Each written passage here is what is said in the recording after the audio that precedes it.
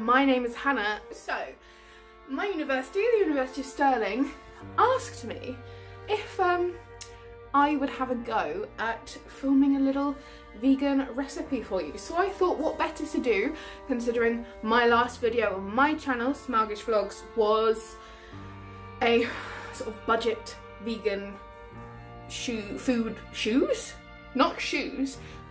on a budget video.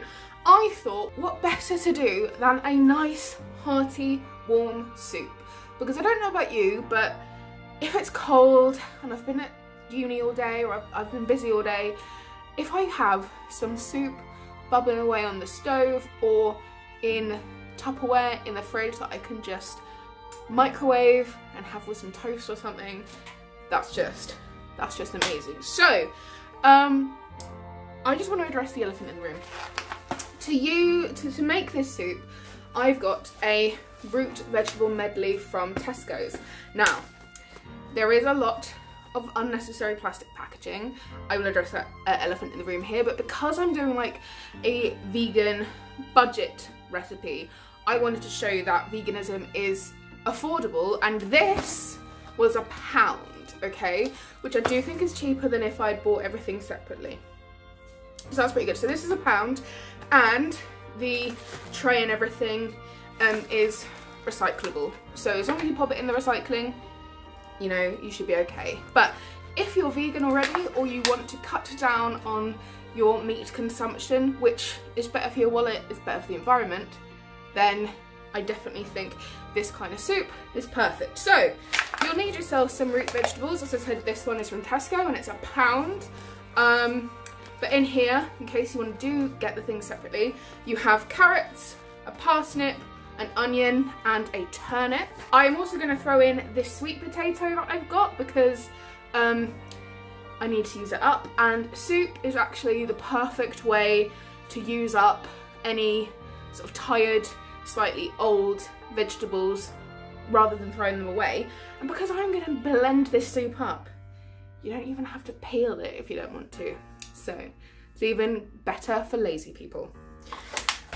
The only other things you're going to need apart from your veggies are some stock. So I have one of these veggie stock pots that I'm going to use. You can of course use bouillon powder or anything like that. If you're non-veggie or vegan, you can of course put chicken stock, beef stock, whatever you want, but obviously as I'm vegan and this recipe is vegan, I'm using a vegetable one. And then you need some seasonings. So I'm going to say you need some salt, you need some pepper, and then other things to give it a bit of flavour. You can pretty much think about what you want. At a minimum, I would suggest you have some sort of curry powder. So this is a mild curry powder mix from Flying Tiger.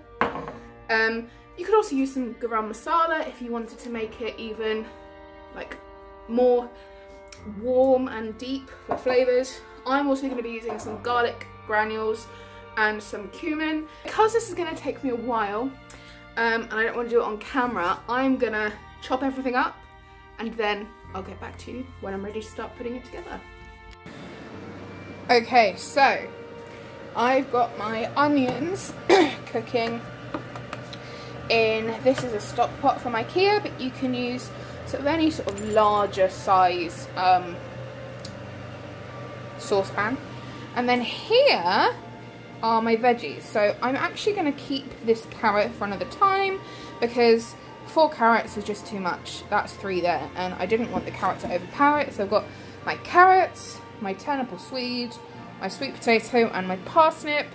I've kept everything fairly chunky, and I've not really worried about, you know, them being too small because I am planning on blending my soup. But if you are planning on keeping it chunky, which is absolutely fine, you just need to make sure that everything is kind of small and more evenly sized. So yeah. Now I'm going to keep cooking this. So I've used just a few sprays of oil in with my onions. I'm going to keep a cup of water handy if I need to like add anything else. Okay, before I put my vegetables in, I am going to put some seasoning in. So we're going to have, if I can find one, just just use a teaspoon. So we're going to put a teaspoon of garlic in. Doesn't matter if it's a complete teaspoon. I'm going to put some of the garam masala in now. Teaspoon. We're going to put in some of the cumin now. Okay. And salt, pepper and curry powder. I will add another time. Let's just put a little bit more, splash more water in. Okay. So like I said, I've already been cooking the onions, so now I'm going to add my veggies to the pan.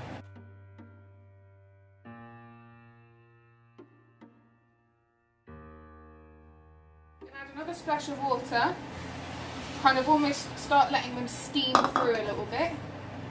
Stir it up, put the lid on the pan, and I'm going to do my cheats trick and pop my kettle on. So I have my stock, so I'm going to pour that in.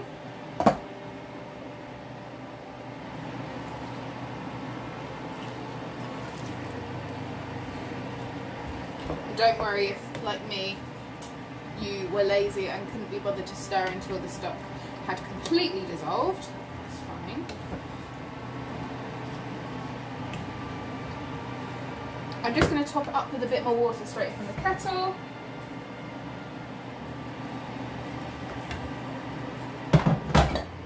Because what you want, if I show you, what you want is for most of the veggies to be covered by liquid. Okay? So now I'm going to pop the lid back on.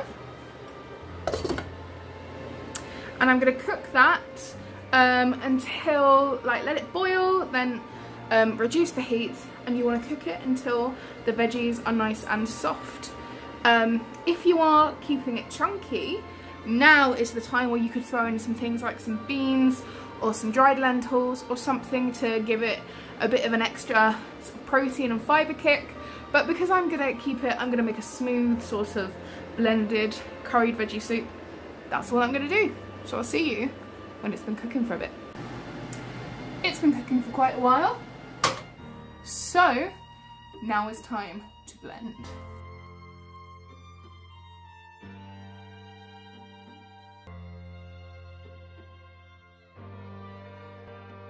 Hopefully you won't make as much mess as me when you blend your soup, but there you have it.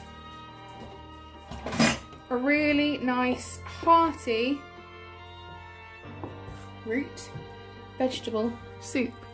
Super cheap, super easy, and super warming, really. So yeah, there you have it, and you can serve it straight away with maybe bread or toast or something like that. And if you keep it in sort of a sealed container like a Tupperware or something in the fridge, it should keep for a couple of days. You can even freeze it. Just make sure you defrost it properly before you eat it. So yeah, thank you very much for watching. Let me know if you're gonna have a go at this. Bye!